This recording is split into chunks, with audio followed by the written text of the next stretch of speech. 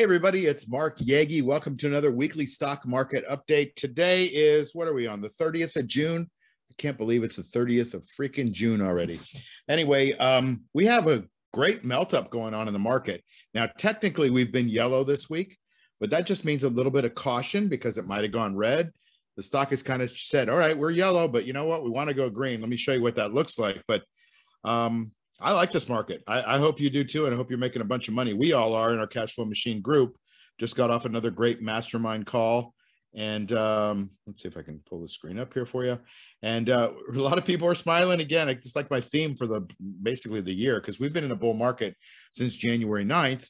And yeah, we're going to have some ups and downs, and there's nothing that goes like a straight line. That's why they're called candles. But you can see these candles are generally in an upward direction. So if you look at the screen, we've got 3 greens and a red as of today. I suspect by the end of today, we'll get 4 greens, or at least we're going to have 3. We're going to be in a green market on, well, officially Monday, but the market's kind of closed at 1, and then Tuesday it's closed all day. We really only have a 3-day week next week. I mean, if you're a trader, if you're somebody like me that likes to have the market open so you can make money and have a good time, you're kind of bummed about all these 4-day work weeks we get going on, but now it's even a 3-day work week. Anyway, I'm going to make the best of it and have a lot of fun. It's been a great year so far, and I hope it's been a great year for you too. So we got a market that's yellow trending toward green. Let me show you what's going on and why that's happening. The NASDAQ is gapped up today. See that little gap there on the right?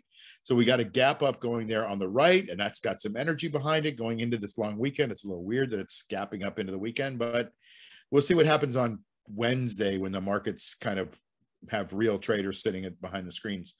But Monday, the market's open too. So we'll see what happens if we can get a follow through day, if we get a correction, we're going to fill that gap. I don't know what's going to happen, but this is a good pattern, a gap up, hopefully on good volume.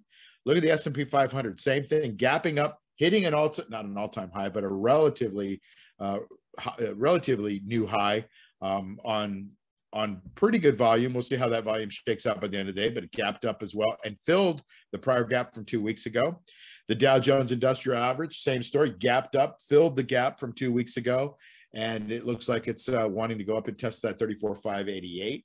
In fact, I think this whole market's going to go up another couple thousand points if you look at the Dow.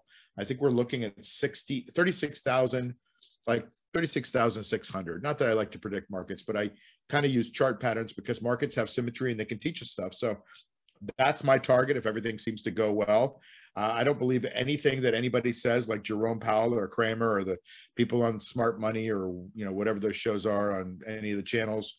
I just don't think they know anything. I mean, in fact, if you look at Tesla, in fact, I'll pull up Tesla in a second, but well, I'll pull it up now because I want to talk about it for just a second. There's Tesla.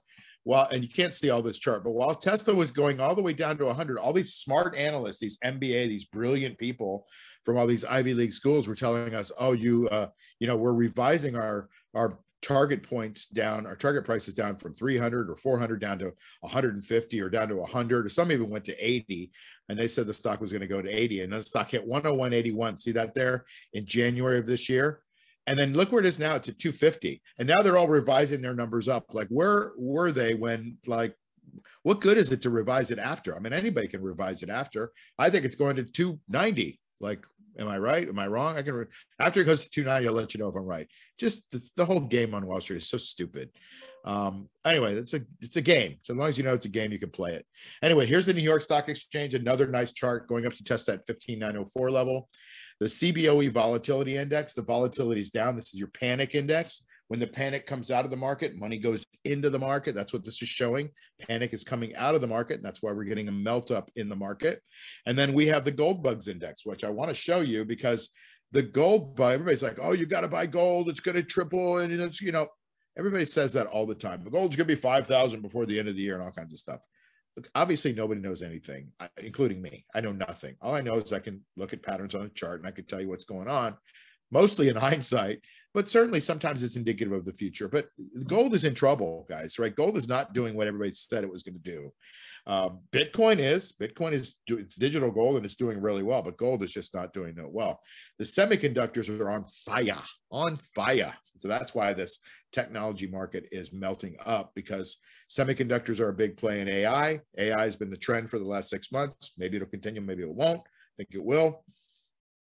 And since AI is on a trend, it's on a tear, so are the semiconductors, and so are the semiconductors stocks if you own them. NVIDIA, On Semiconductor, Intel, AMD, they're all just going crazy. And then look at our bonds. Now, I want to show you this bond was a 40-year bull market going into 2020. And since that 40-year bull market ended, we went basically from 180 down to 100. That's almost an 80% loss, right? It's really like a 70% loss, but still, that's a huge loss. While you were getting these paltry little 2 and 3% returns, you lost 80% or 70% or whatever the number is. It's huge, right?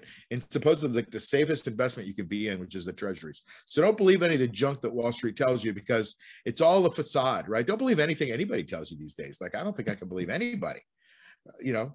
It's just the way it is. All right, Apple, look at this stock. I talk about it every single week. It had a gap up today. This is a gorgeous stock if you're like charts. Like, this is, I'm in love with this chart. Like, I'm going to caress it, right? That's what Apple is doing. It's a beautiful chugger, just chugs right along, makes a couple percent a week. We sell calls against it in the cash flow machine with certain strategies around it. It is a stock to be in love with because it's making a lot of people a lot of money. And it's not just making a lot of people a lot of money because it's going up. That helps a lot. We're selling calls against it and making money in income. That's why we call it the cash flow machine. So enough about that. We have a basically a 3.5, 4-day work or a weekend coming up. And you know, hopefully you can disconnect and just go and enjoy some hot dogs and hamburgers with your family and give them a hug or whatever, because that's what really it's all about. And I certainly am planning on spending some time with some friends and family and having a lot of fun. And I hope you do the same. There's a lot more important things than making money, which is also fun too. So thanks for being here. Have a great long holiday weekend. Happy Independence Day. And I'll see you next week on another weekly stock market update. Take care.